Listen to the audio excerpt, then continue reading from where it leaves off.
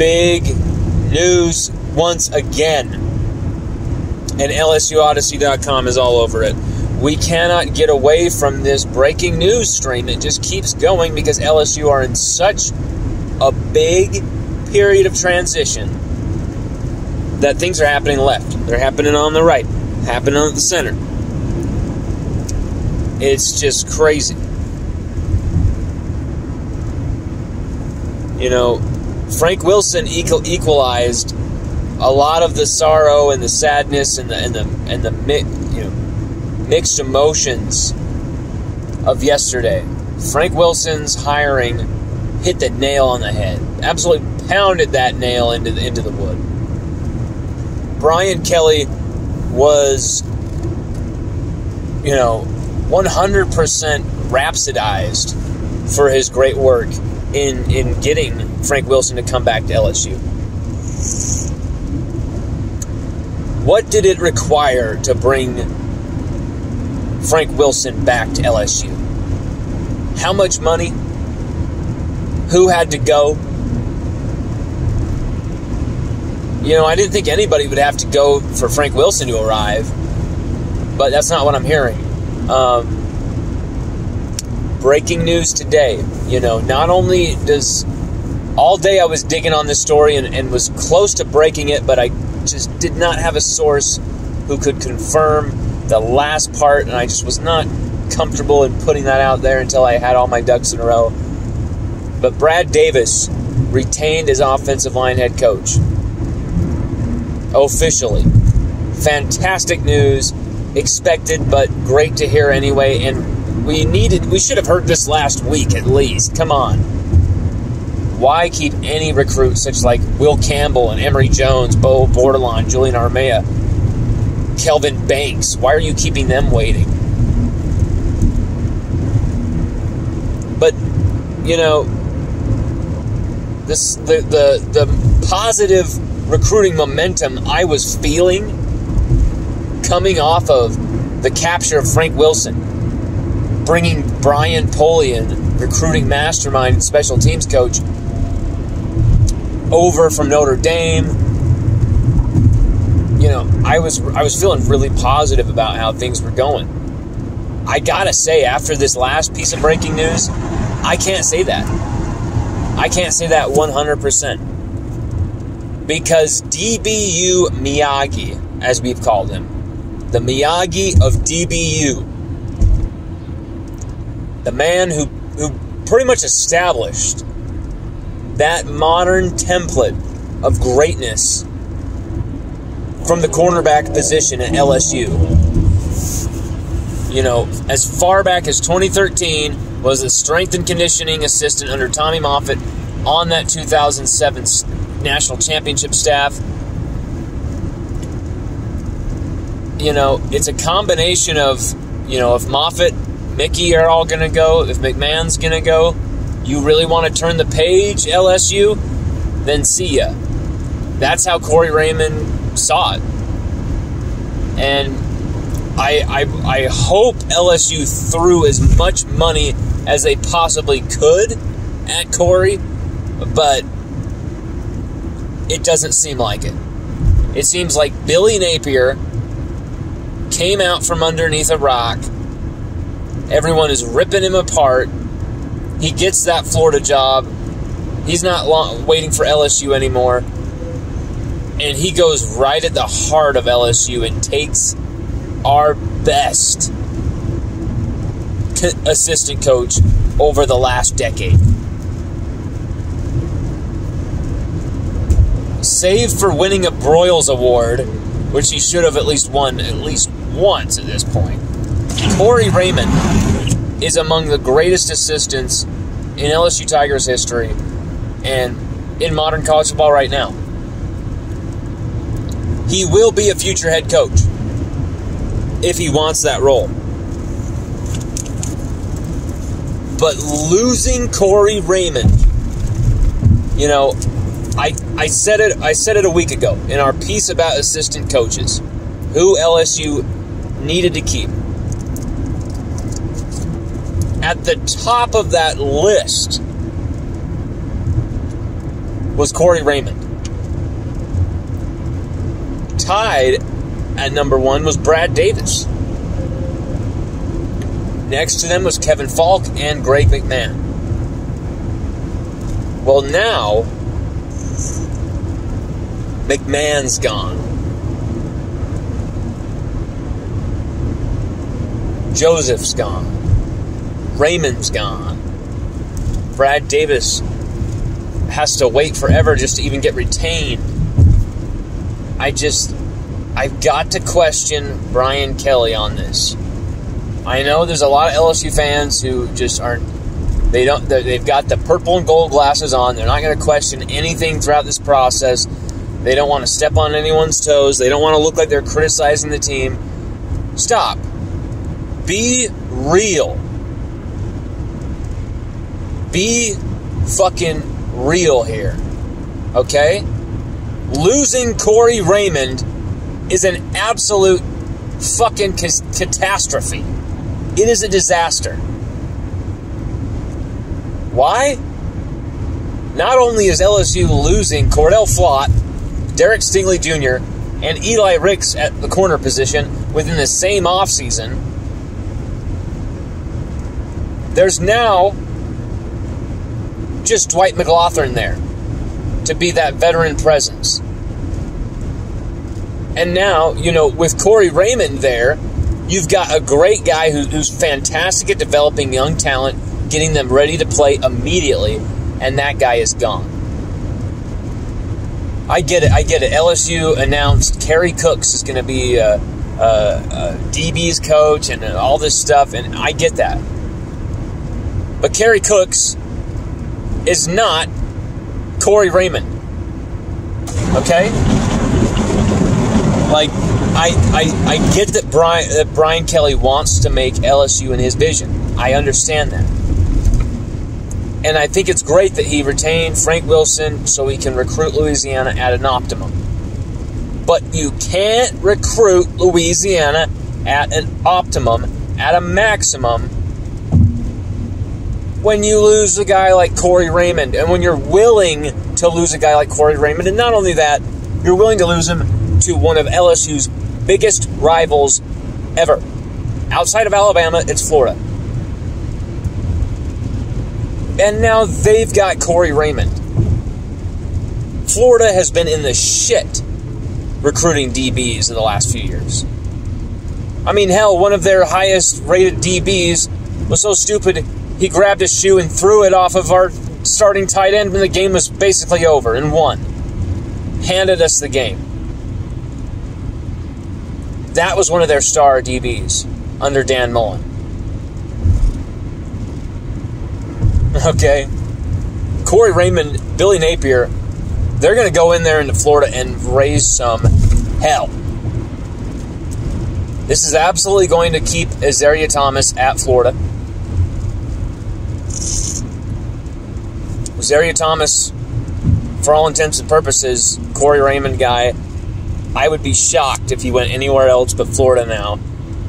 I mean, Corey Raymond goes right to Florida. I mean, this has been rumored in the past. Corey Raymond to Florida. I know it's familiar to you as well. You've heard it before as a rumor.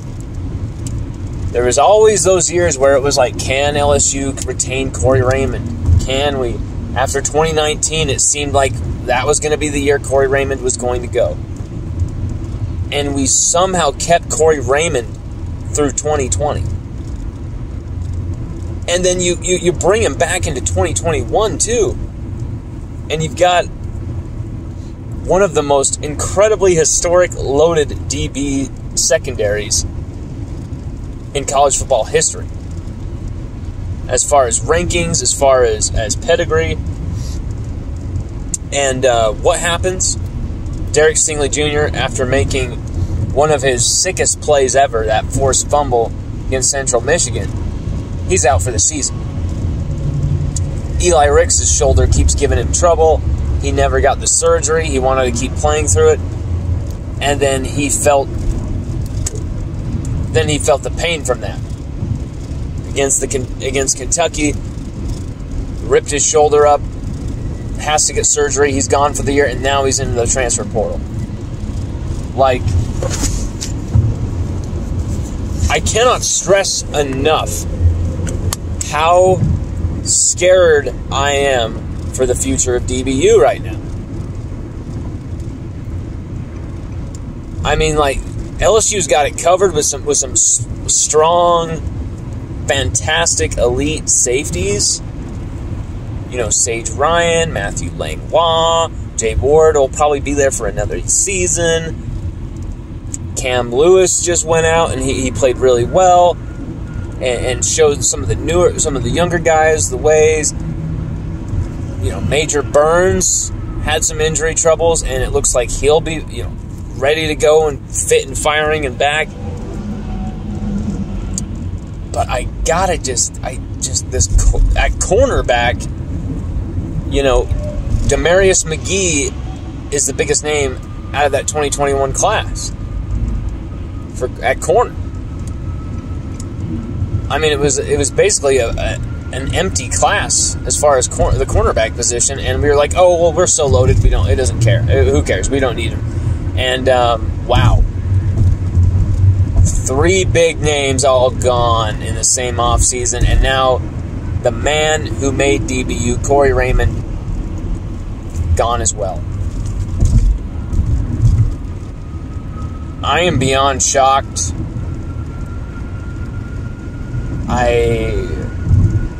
Nothing should shock you anymore at this point. I said it yesterday on our reaction video to yesterday's crazy news that no one's job was safe. That, you know, Kelly's keeping this so close to the vest. We don't know everything until it comes out, until it leaks, until it trickles out. We've been breaking some of that news. Other people have been breaking some of that news.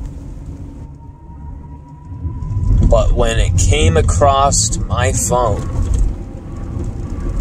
hey bro, I just want to give you a heads up. Corey Raymond is going to Florida. I about freaked out. This is a big, big problem for LSU.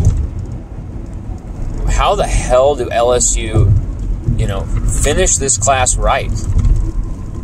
In the DB section. How the hell are LSU going to, pursue Denver Harris now? How are LSU going to pursue? Are we going to be able to keep LaTerrence Welch's commitment now? LaTerrence Welch is the best corner we have right now, committed from the last 2 classes, and I'm extremely worried if he's going to flip and go somewhere else.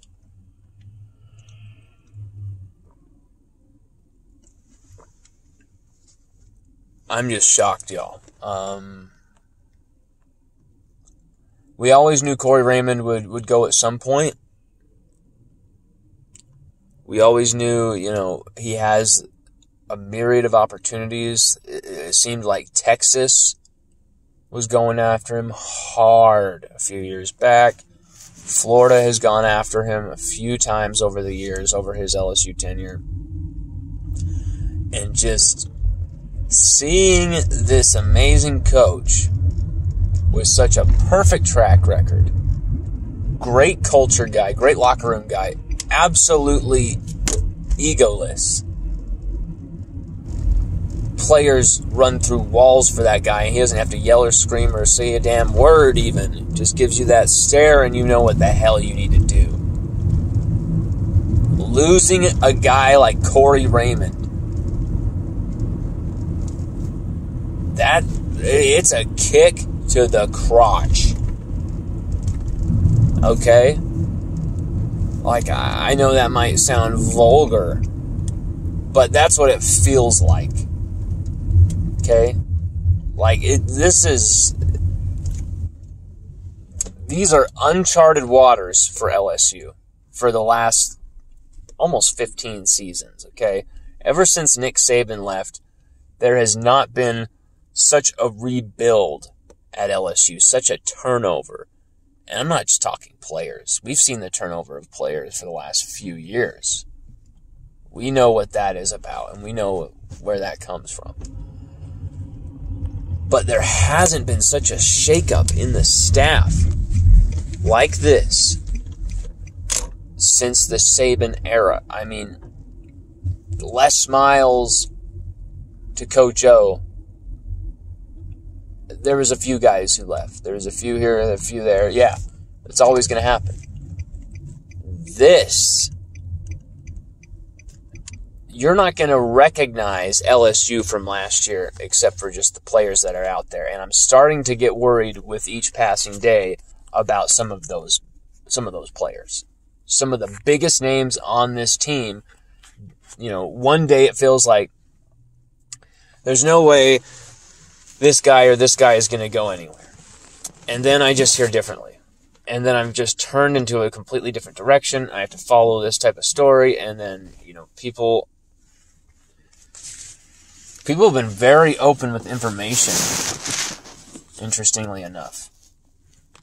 There's been a few people who've literally just told me straight up, yeah, I'm transferring. And you're going to see who those people are. You're going to see who those players are. But it doesn't feel good. There is something great in the works for LSU that is just around that corner that I absolutely like. I really wish I could announce it. I can't. I'm sworn to secrecy on it. I know it would completely turn this craziness around. You know, give some good vibes to the people, but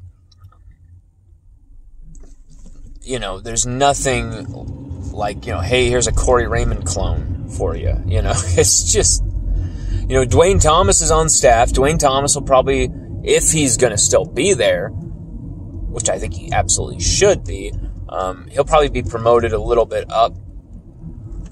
Maybe, you know, analyst role, who knows? But I just, oh my God, this is just incredible. I mean, Corey Raymond leaving LSU is something that, you know, how many different coaches out there wanted this guy? How many different coaches have wanted this guy, have gone after this guy repetitively, relentlessly, furiously, and could never pry Raymond from an assistant coaching job? You know, it's not like he was absolutely entrenched with the greatest gig, with the greatest, you know, perks and everything. And he was comfortable in his egoless role. At the same time, the truth is, this guy built DBU. This guy recruited his ass off over the last 10 plus years for LSU. And it is really, really a shame that this happened. Seeing Corey Raymond walk out that door, it's got to hurt. If you're an LSU fan with any sort of conviction, you're hurting right now. This is the last thing you wanted to hear. I mean, there's a lot of people who are very, like, respectful of every single decision Brian Kelly has made so far, and have defended every single decision Brian Kelly has made so far, and make sure those purple and gold glasses are on firmly. And even they are absolutely blowing up my phone right now with what is going on. I mean, my buddy Josh is saying I'm sick to my stomach. I can't believe what's going on. You got people telling, you know, saying that, you know, Napier is pretty petty for doing this, and I agree. I think it's kind of a fuck you to LSU, to be honest. And I gotta say, smart play, and smart move by Napier, because LSU didn't want Napier. LSU did not want Napier, but it looks like Corey Raymond does. And you know, I'm wondering 5-10 years from now whether we'll look back at this moment and say this is where LSU's new era fell right on its face, or this is when, you know, everybody was scared and worried and it still worked out. You know, we're right at that what the hell is going to happen mode, where it's like this can go either direction. Things are so volatile right now. Things are so up in the air. Things are so scalampus, uncertain, madcap, topsy-turvy. You know all my usual words that I love to throw around. It's all of that in one. Losing a guy like Corey Raymond is, you know, for all intents and purposes, after all this momentum, after all this, you know, great PR about Louisiana recruiting and recruiting and recruiting and recruiting, and everybody's really starting to feel like, you know, with Frank Wilson, with Corey Raymond, with Kevin Falk, with this guy, LSU are going to be in a fantastic fucking place, you know, for the next, could be up to a few years there. Instead, you've got an absolute clusterfuck. Has to be said. You cannot lose an assistant coach like Corey Raymond and not have some type of huge ramifications from that. Those ramifications are going to be felt over the next few years. And it sucks. This is a big hit. You know, if you were to tell people that we're going to lose Eli Ricks, Mickey Joseph, Max Johnson, you know, Greg McMahon, Corey Raymond. If someone was to tell you we're going to lose all of those guys in one off season because of the decisions of our new coach, I think there's a lot of people that say, I don't want that new coach. I'm done. I don't care. I don't want that new guy.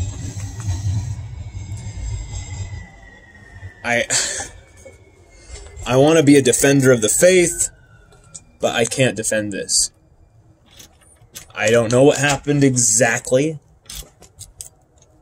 but it feels like there was an impasse and someone wanted to go somewhere else.